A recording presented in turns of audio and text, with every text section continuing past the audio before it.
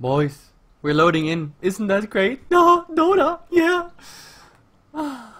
Well, once more into the breach. yes, let's go, Blackadder, let's go. Because Dota is fun, it's an awesome game, and HeflaTV is cool. We do that for the community, and we love it. So, guys, it's 2-1 for Energy Pacemaker. We are way beyond schedule.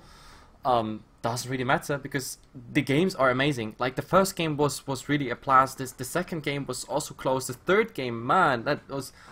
If it continues like this, then wow. And I don't know if these teams, I wouldn't be surprised if we go into a full 5 games setup here in this grand final. I know we are overlapping with our own tournament on Hitbox right now, but I mean, well, Michael Loris and Grannis are casting there. So guys, if you have any means of watching 2 streams, go for it. Helps us a lot. Anyway, my name is Heflamoke.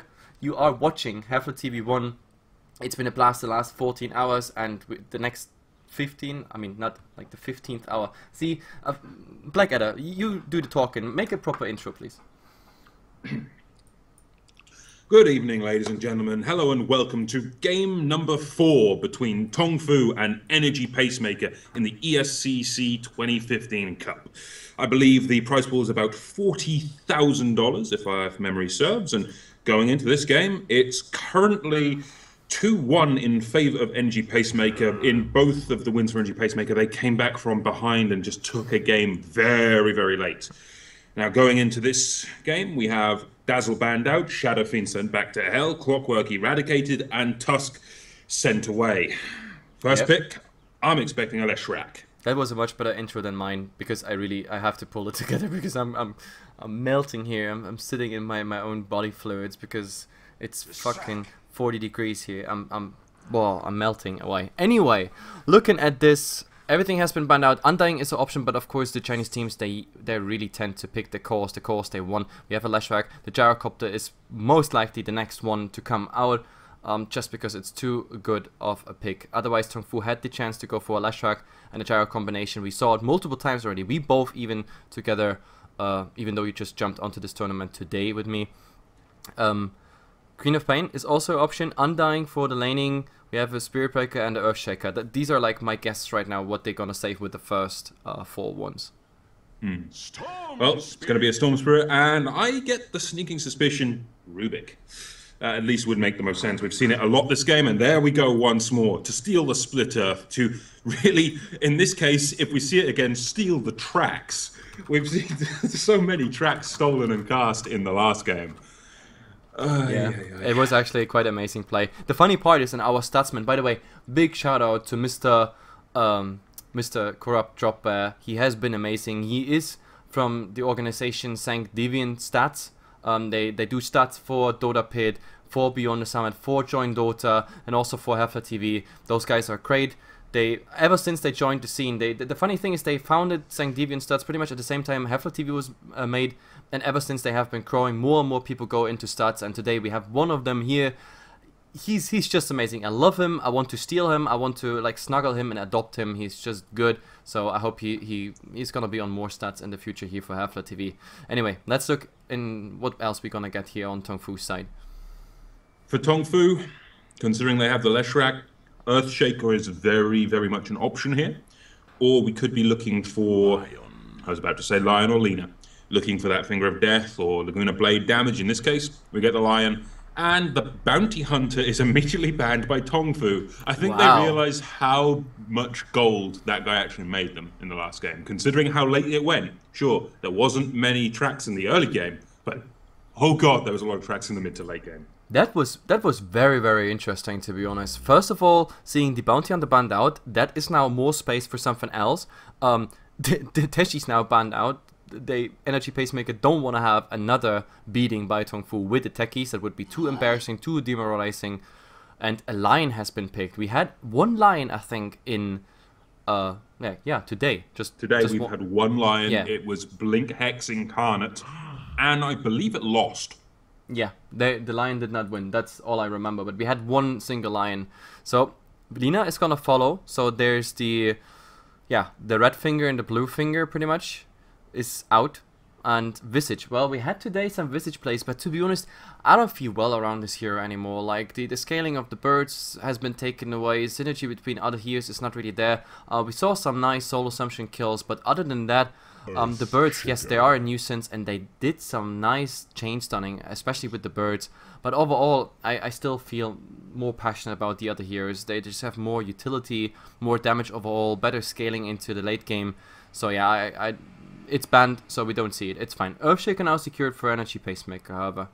Yes, I very much like this Earthshaker pickup. We've seen it do so much work today. I believe this is going purely from memory. Out of the current 10 games we've cast, I've seen it 7 times. And I believe it's won 5, lost 2. I'm sure our stats man can tell me if I'm right or wrong. But just purely from memory, I think it's about 5-2, 7 played. It's always been very impactful in these games. Yeah, absolutely. So there's also the advantage that the Rubik cannot steal your Fisher anymore because you're on the same team. That's very convenient, obviously. The Rubik, however, he has a whole spectrum to steal right now from the Lashrak. Also the Spirit Breaker, like stealing Nether Strike, stealing the charge. That's a very nice utility here, especially around the fight, because if in the correct angle and through the right targets, you can really just stun everyone, interrupt potentially nice spells if the timing is alright. And of course there is the spell, the Golden Finger. The Golden Finger in Rubik's hand, that might also be something where suddenly the turnaround comes.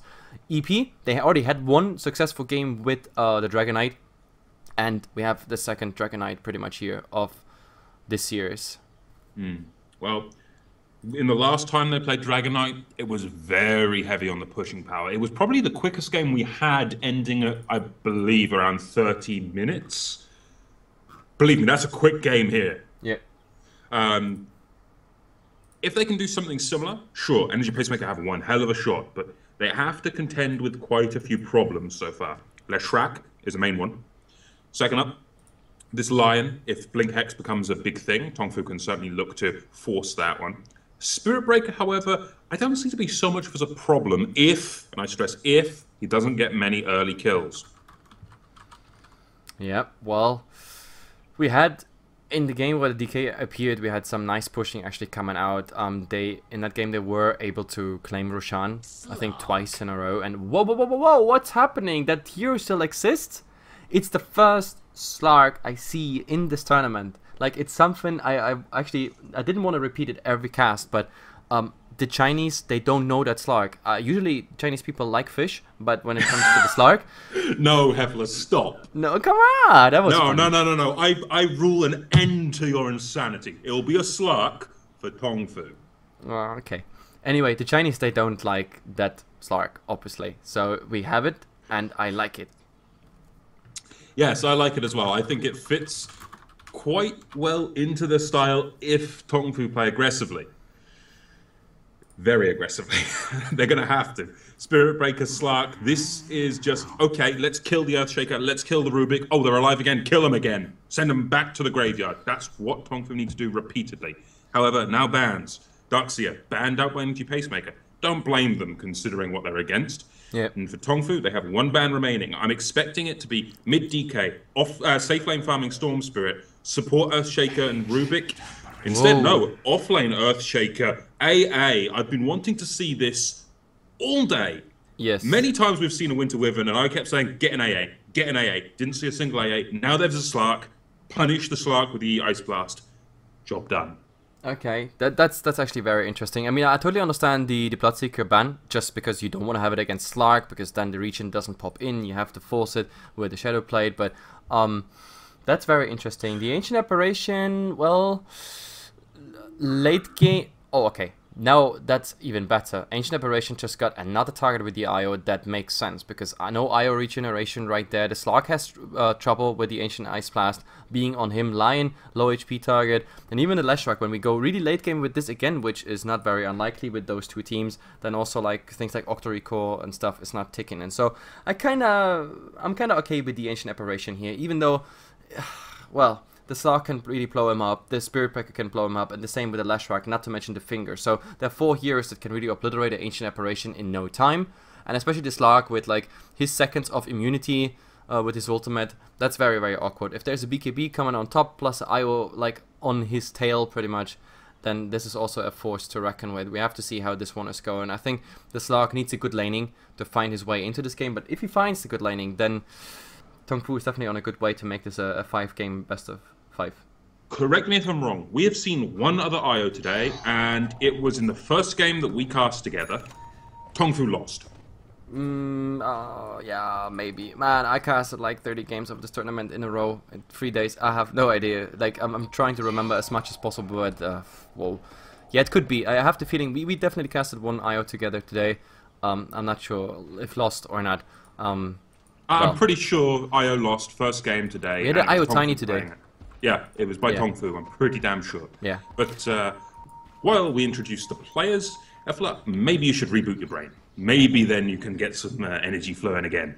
Yeah, well, you wanted me to do EP, right? So let's go for EP. We have the Rubik, played by Lee. Behind him is Fan on the Storm Spirit. That's the safe lane Storm Spirit. Or, like Fan and Old Chicken, they also sometimes trade their lane. So this could also be Old Chicken safe lane. We have to see if this one actually go on. Either way, I mentioned it already, Old Chicken is going to play the DK. We have the Ancient Apparition played by LT. And last but not least, the offlane Earthshaker, which is something that worked out so well for EP in the past, is played by XLL.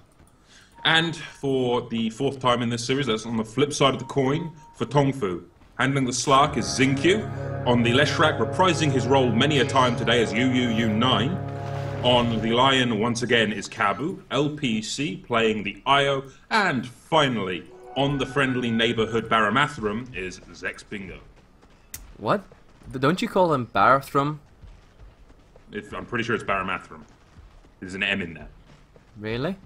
I'm pretty sure.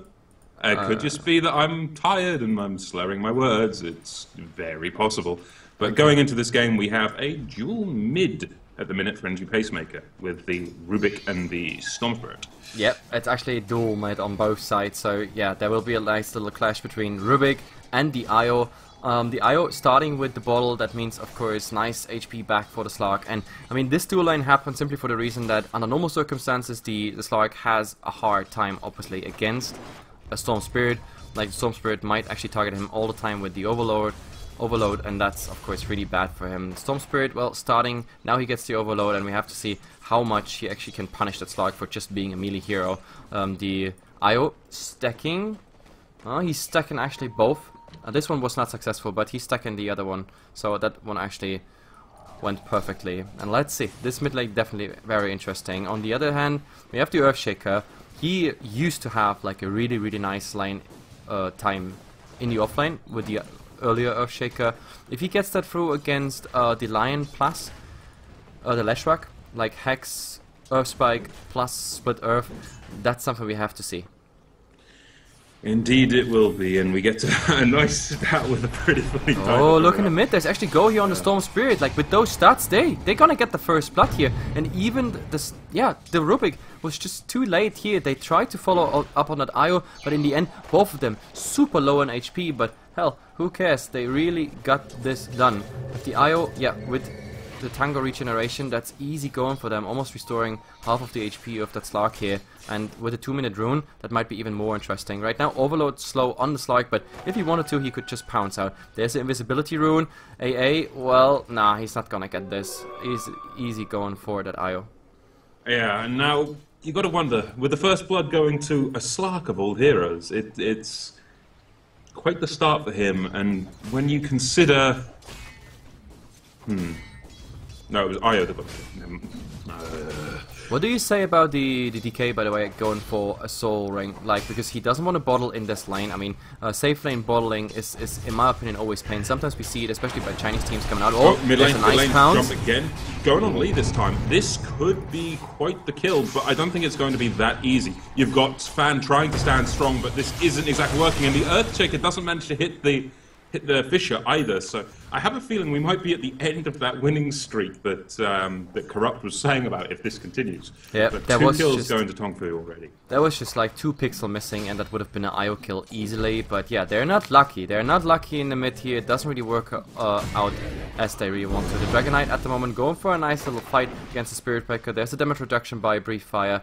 The Soul Ring is now up on a Dragon Knight with even just 1 point in the Dragon Blood. That gives him mostly enough regeneration to get the 150 HP back, and then just spam the mana, spam the Brief Fire into the Spirit Breaker. He has 1 salve, nothing else, and we have to see how that one is going in the mid. Is there pounds? No, I don't think so. He's gonna get some damage, but it works out. Like the IO at the moment in the mid, it's just doing work.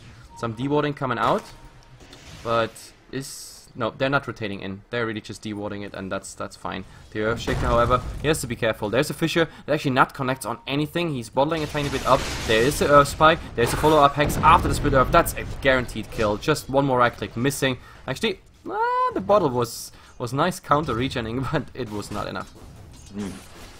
And that's the 3rd kill for TongFu. This is quite the start for them, but we have seen time and time again Energy Pacemaker have a rough early game and then win it late.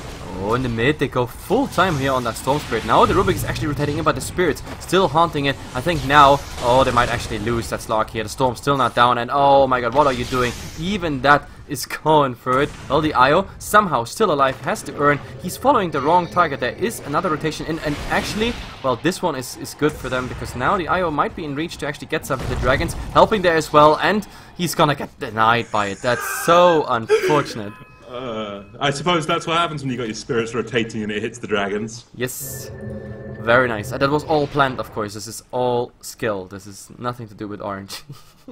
Nothing at all. Clearly nothing. It's not been the fact that these guys have been playing for 14, 15 hours now. Yeah. I guess their focus is also kind of trembling at this point, but let's see, we have another rotation here. The Lion at the moment, brown boots, the Earthshaker, well, he sees him, so no, this one is not going to go anywhere because the Lashback is just too far away. However, the Lion now with that 1 point in the mana drain. Oh, bottom. Breaker, going for the kill onto Old Chicken. This would be a very good one if they can bring down the DK, especially with the IO. There it is. 17%, there we go. Well, at some point you have to hit. I mean, this one was, I mean, usually we are like always making fun out of Spirit Breaker because, I don't know, he's like having the most impossible bashes that is against every law of stochastic and whatever, against every stats. This one, I think he had like 5 hits, and that's very reasonable that finally he gets a proc. So, nice one. They kill the DK who was farming until now pretty nicely. If they can keep this DK down, that's certainly going to be a very, very important thing to do.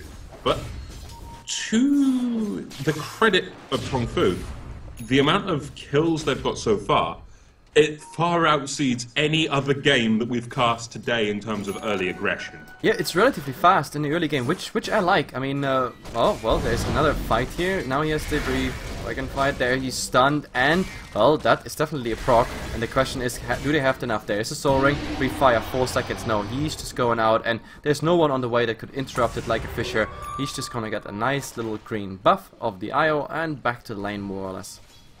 In the meantime, there is a lurking Earthshaker when you think about it. Look at him. Invis rune up, has 2 points in that Fisher. He knows exactly what's going on here. He could blow up that IO so badly. If he stands on top of him, gets the Aftershock in there as well. Oh, the Spirit. The Spirit's hitting something, so they know something is going on. There is no vision, no Sentry Ward, no dust. So, wow. That was really close. Now, there's another hit. The Spirit scouting, and the IO actually fully aware of this. Like, nice reactions on him.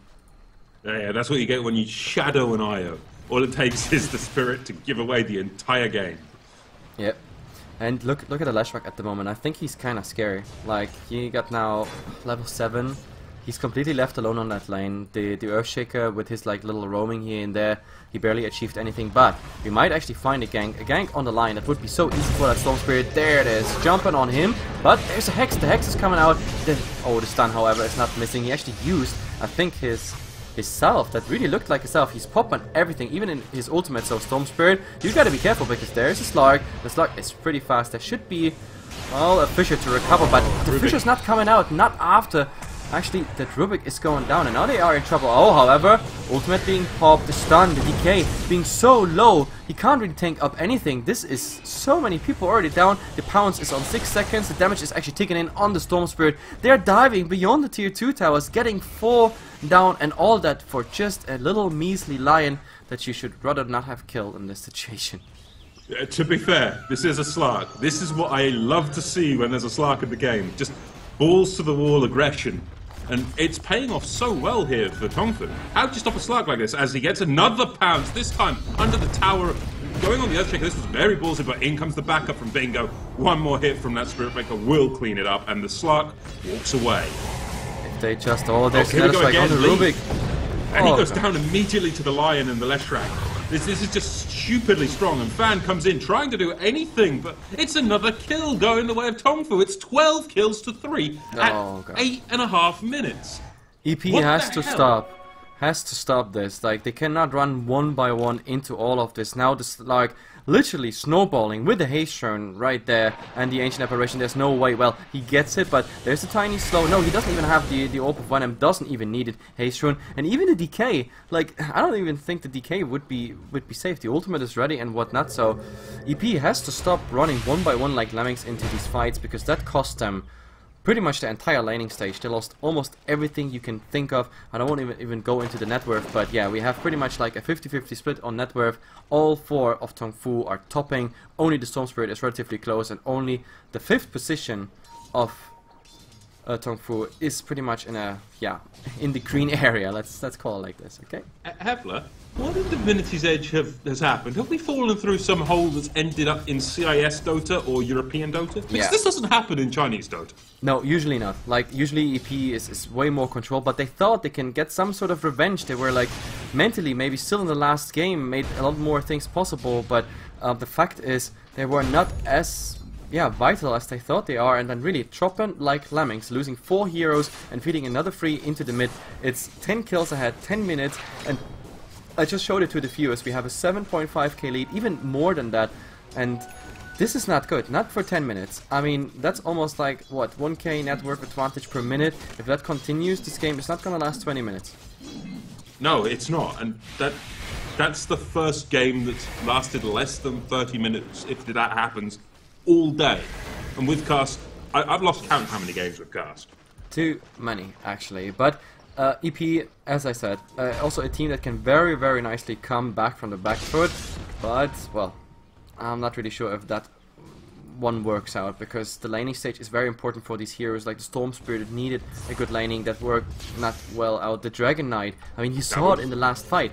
I don't know, he exploded. Like, he joined the fight, popped his ultimate. By the time he made the first strike leg, he was pretty much on 0 HP and just got finished off by a lightning. He has nothing to give as in stats except for the PTs right now and a Soul Ring. And a Soul Ring, of course, also not supporting in fight if you actually use it, because that's 150 HP less. So that's not really working. EP was planning to be still somewhat in a laning stage for that time, but that didn't really work out. And we don't have an Ice Blast. Like the 5th position here on EP, not getting any experience. Those fights would have been way, way different with the Ice Blast, but, well, that Ancient Apparition trying now desperately to get that level 6. If you can get that level 6 on the AA, we might be able to get some form of momentum going, and a comeback with the Ice Blast. Getting a good few Ice Blasts could at least reverse the early game deficit, but still, you've got a Slark lurking with an Invis Rune next to the Creep Wave. This is suspect, and there we go. He's going to go straight on to the AA, and that's a dead Ancient Apparition. And look at him. He's just going to get the hell out of dodge with his ultimate. Hell, it won't last long enough, however, and he might actually pay for it with his life here. There's nothing else VC could do to keep him alive this time, and now comes the Storm. Van looking to try to get the kill, but no, Finger of Death says otherwise. Down goes the Storm Spirit, and a stolen... Was that a stolen finger? I saw a stolen finger thrown on Cabu, but Cabu will survive. The Rubik will not. I'm confused. Of course you are, Hefla. Don't worry, we'll get through. There was a stolen finger of death by the Rubik. Cast it at the Lion. Lion still stands. Oh, okay. No, yeah. I was like, wow, 2 fingers? Where are 2 fingers? I mean, usually humans have like at least 10 of them, but like in Dota, Well, with the Rubik you can actually have two. I was just confused. I'm getting tired. Either way, they kind of save the day here because they at least get like 1 kill on the Slark. That's like mega kill, but they pay again just because they wanted to go deeper into it. But they should have known that TongFu is rotating into this. And I mean, the Storm was already in the cast animation of pretty much like sipping out again. But yeah, Split Earth, the cast was faster through. But at least the chat is now happy because, or not happy I guess, because the 3-2-2 score is not happening. Maybe 4-2-2. No, it won't happen this game, as I need to close my window because that's really annoying. That is really annoying. Boys, hang on there. The ice truck is coming. Oh Lord. Ice cream. Oh, anyway. As soon as it's gone, I'm opening my window again, because otherwise I'm going to boil. Oh, this is bad. Storm Spirit, not Storm Spirit even. We get the Spirit Breaker brought down by the Ice Blast. First Ice Blast kill of the game. But on the flip side of the coin, a full Bloodstone for the Leshrac, and Chain Lightning starting to fly, looking for a kill. In comes Cabu. He doesn't get the split. He doesn't get the Impale, but he manages to get the kill anyway with the power of his Leshrac. And Slark in the back lines, looking to bring down the Earthshaker. Does have that ultimate going, healing him up a little bit more. Storm Spirit goes for the kill, gets stunned out by Cabu and relocate out by the IO. That's perfectly done. In the meantime, though, Yu does not care. He brings down the Storm Spirit and he's looking for more. He's even just going to find old chicken without a care in the world. It's a triple kill for Yu. 9 and 11 Bloodstone charges. Hell, Slark comes back. That's GG. Game is over in 14 minutes on the dot. Oh, Bring on game 5. Yeah. Well, that escalated quickly, I guess. Yes, that escalated. What a game. I mean, after those, like EP, I'm not even kidding. I think EP is one of the very good late game teams. But if they tilt in the early game in the laning stage and it's not going well, they try so hard to somehow turn it around that they completely lose it on the way. We had these situations and mostly they brought it in up to like 20 minutes or 30 minutes, something like that. This time, however, they tilted completely, and yes, that escalated so quickly. I think the GG call on going for the final, the very last 5th game here of this final, is probably the right decision. So guys, it was a fast game, I can't complain. We go faster, I don't know, to get something to eat after 15 hours. Anyway, it's still one more game to go, and I hope EP has a better laning stage, just for the sake of having like an epic 120 minutes at the very end, okay? So guys, 5 minutes break, and we are back.